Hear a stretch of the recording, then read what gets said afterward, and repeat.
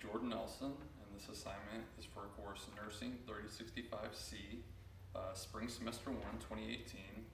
My scenario is patient scenario number 20, peripheral arterial disease. I've selected the ankle brachial index as being the skill that I'm going to perform on this patient. The reason I have selected this skill is because it helps in assessing the resistance within an artery and assists with the diagnosis of peripheral arterial disease.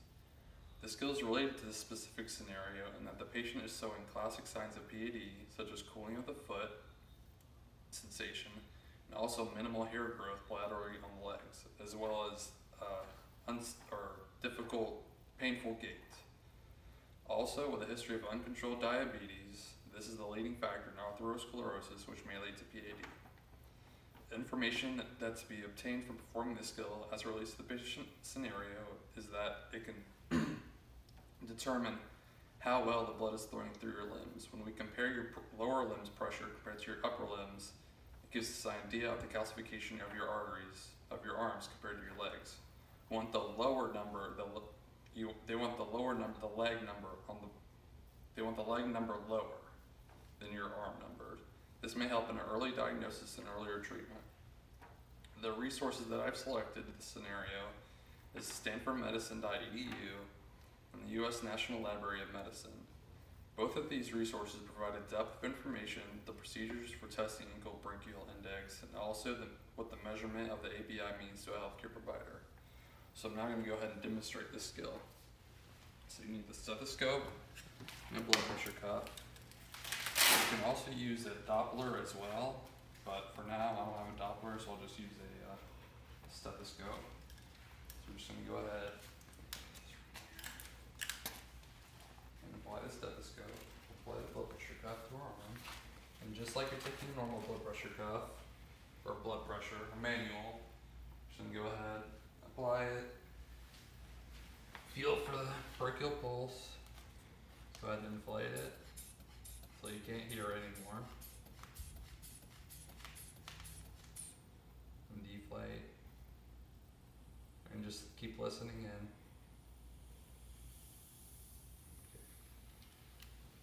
So I have our left arm pressure now, so now I'm going to do our right arm.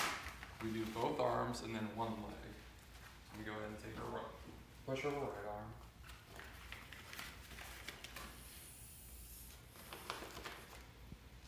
And the same thing we did on the other arm.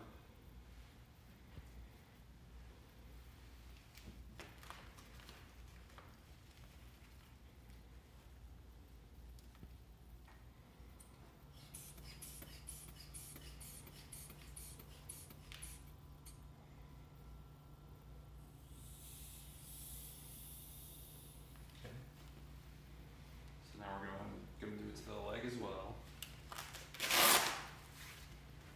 So you can do this on either the dorsalis pedis pulse or the post-tibial pulse. She has a strong dorsalis pedis, so I'll just do it there. Just apply the blood pressure cuff to the leg as you normally would. I'm taking a manual on the leg. Go ahead and palpate for the pulse. It's about right there. Go ahead and inflate.